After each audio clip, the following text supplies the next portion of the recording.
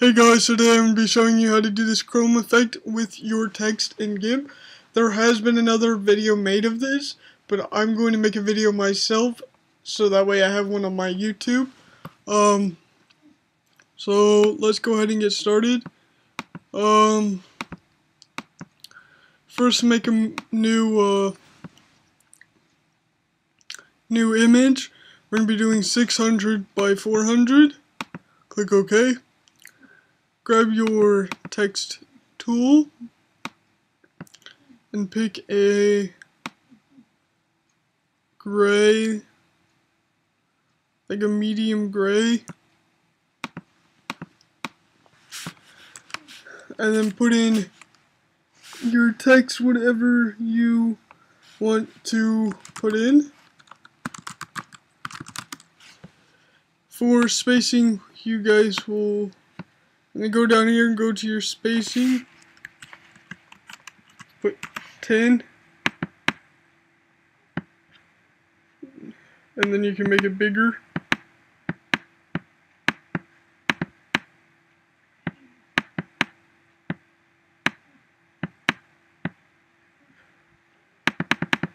Since I'm using a bigger word, I'm going to do a little bit more spacing. So I'm going to do about 25. It depends how long your word is, really. So space it how long your word is.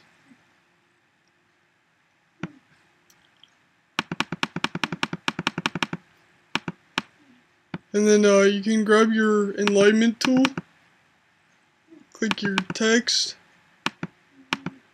and put it in the center.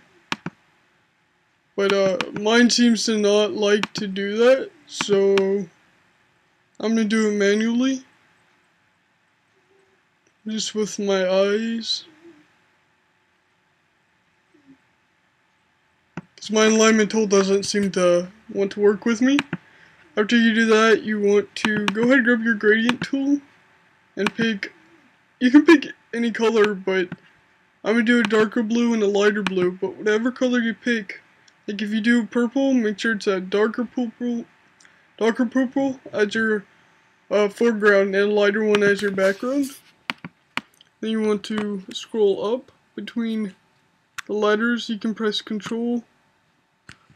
Hold on. Make sure you're on your background, and then scroll up between your letters like this. Press Control to make it straight, and then scroll up.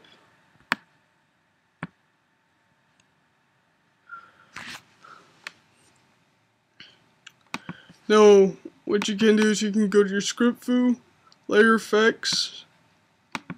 Make sure you have your text click, script view, layer effects, bevel and emboss, inner bevel, size 10. Oops.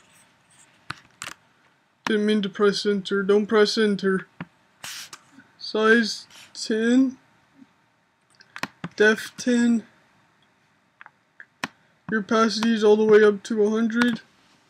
Merge with layer.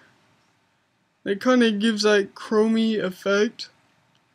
Now it's not perfect, so what you can do is you can go to your colors, levels. You can play with these a little bit.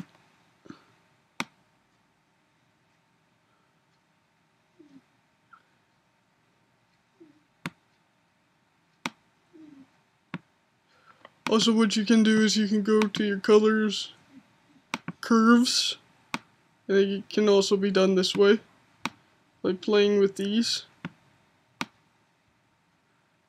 You can kind of see how it moves, and it kind of gives it that chrome effect with the shadows. Also, what you can do is you can make a shadow of it underneath by duplicating the layer. Click your flip tool, click vertical,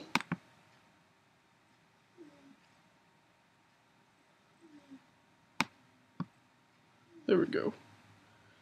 See, and it does that, and then you can click your alignment tool, click move to active layer. You can move this wherever you want it. If you press control, it will keep it even. So, even with the text, then you can do it however far you want. Like that. And then next I'll be showing you how to kind of make it fade. So what you want to do is right click it, go down to add layer mask, add, and you want to make your, just click this and we'll go back to black and white. Make sure your black is your foreground, and you on your gradient you want to make sure it's FG to transparent, and make sure you click your gradient tool, and you can just scroll up. Kind of makes that shadow look. If you don't like that, or if it's not perfect for you, you can go back to colors, levels, and you can mess up with these. See? And then I think that's the same thing. Yeah, so you can just mess with those and get it how you like it, and then you can press OK. Then you make a new layer, grab your little oval tool, make a little oval, say about like that, then move it to the center, and then grab your paint, fill bucket tool, make sure it's on black, and then you kind of got that kind of like shadowy look, and then you can press Ctrl C, Ctrl V, and it should copy and paste a new one, and then you can just move it over, and then you can just keep moving them over. If you press Ctrl, it should keep it even with your other ones. And you just keep doing this till you're done. And it kind of just gives you that nice shadowy look, and then you can select, or sorry, first you want to anchor layer, and then you can kind of play with your opacity. And instead of having just all the way black, you can kind of make it more shadowy, kind of like that. And that's how you do like a bit of a chrome effect. There's another tutorial, and I don't know how to say his name. It's like Moonsami or something.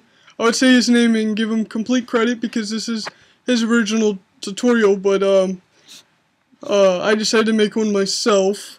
But he uses a plugin with his. So I'll try to start putting links down below where to get fonts and brushes and scripts. So I'll probably go around and edit my tutorial soon to add some links below, so that way it's easier for you guys. And I hope you enjoyed this video. Thanks for watching.